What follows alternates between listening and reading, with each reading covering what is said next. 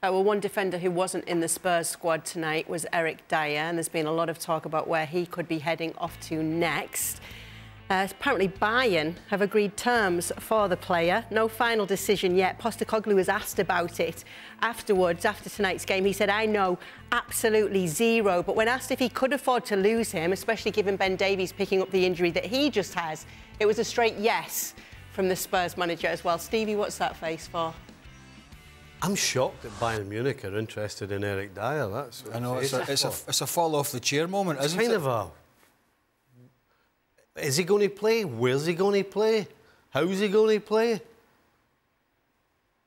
I mean, does he play ahead of a... Listen, Upamecano hasn't been having the greatest of times, but if nothing else, he can run and he can recover.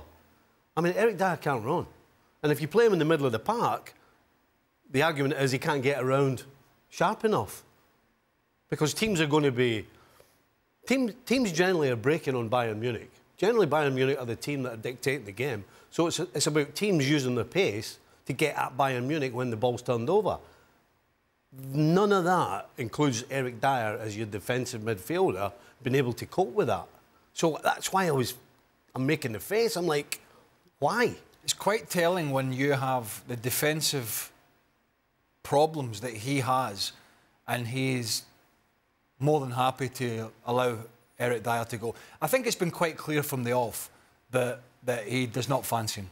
I don't think... And I think one of the main issues is, as Stevie touched on, is his lack of mobility. Right.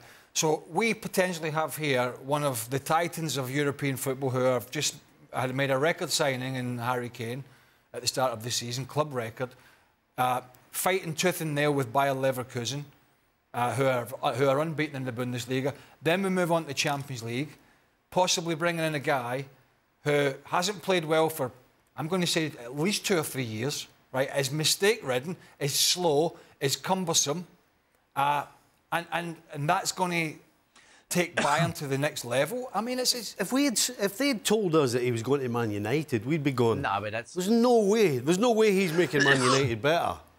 So how does he fit in at Bayern Munich? There's no other team takes him. Newcastle don't take him. Anybody who's struggling at the moment just don't take him. Go on, Frank.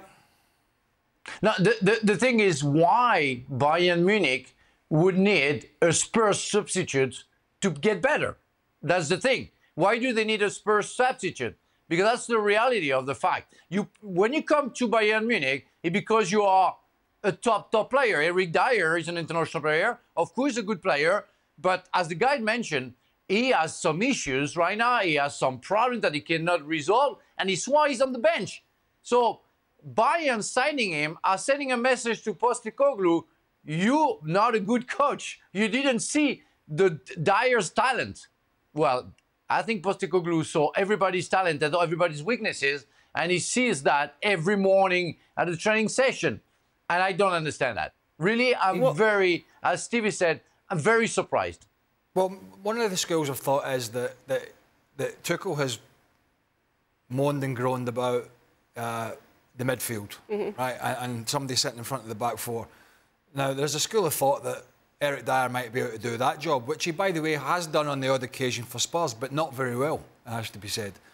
2 reasons: a bit cumbersome on the ball and not the most mobile getting around. Now, Paulinho was the player that we're trying to bring in from Fulham. They were unsuccessful back in the summer.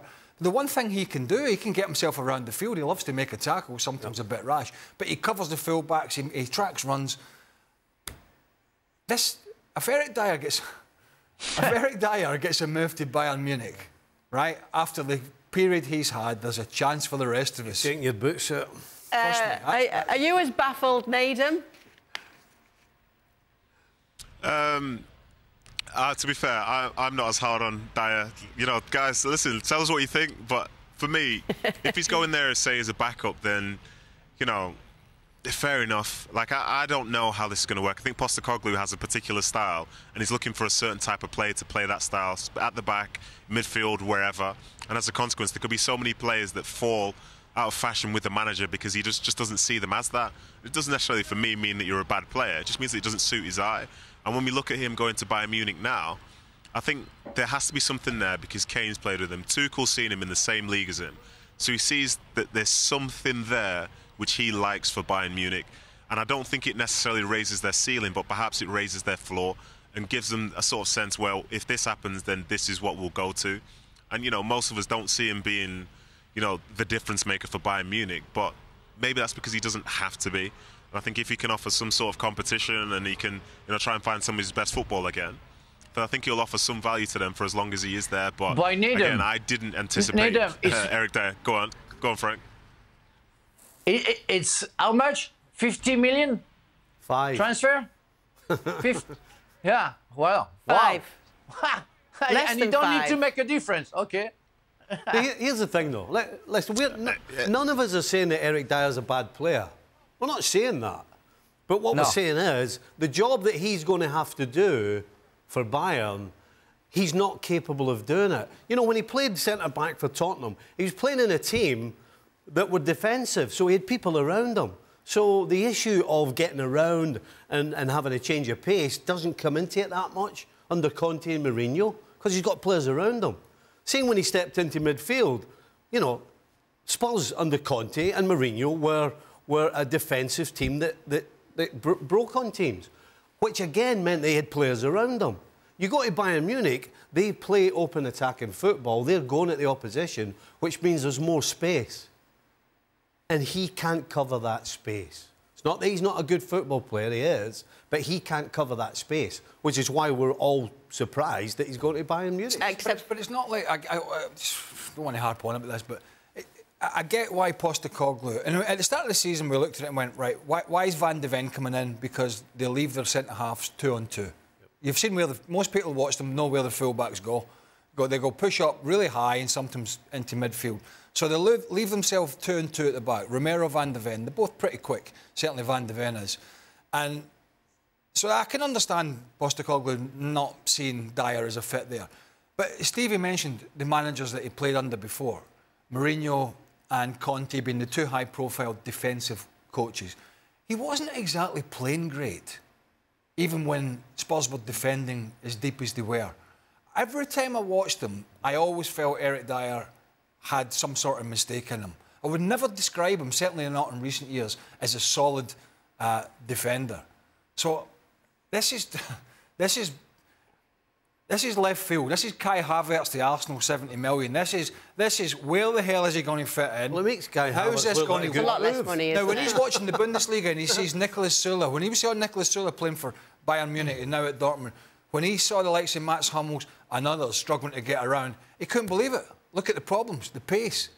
So unless somebody's throwing us a curveball here with this one, I just don't. All right, let's let Nedum finish his earlier point, though, because he's the only one who isn't baffled. But it is 5 million compared to the amounts that we're talking about for Kai Havertz. 500,000, it wouldn't matter. It's still baffling at a fiver. Oh, listen, I get it. People think it's a terrible move, but I think I'm just going to wait and see. I don't believe he's going to be a starter straight away, and there must be a reason why Tuchel's decided he needs him now and needs him in January. You know, so I'm not as down on it. And I think when we talk about Spurs and how bad they've looked at certain points, I don't think there are many people who've played in the Spurs back four, except for this season over the last few years, who would say it's been fantastic for them. You know, they've had so many issues. People have made mistakes. They've been caught exposed. They've looked cumbersome, whatever we want to say. But I'm sure that there is something that's going to be in there. And I think when he goes to Bayern Munich, no, he doesn't feel like he's a Bayern Munich player. But again, I think he will offer something to the side, because otherwise, Tuchel could have stopped it. The owners and stuff could have stopped it, like perhaps they did with Palhinha in August. But there's going to be something there. I'm gonna wait and see. I'm surprised it's happened. But then for that amount of money, it's 2024, so that itself is a bargain, is it not? Yeah. I think if there was any, and we have talked way too long about Eric Dier, but if there was any solidity about his play, surely he'd be featuring even within the England squad. Right, well, let's see how solid the move turns out to be as well, obviously.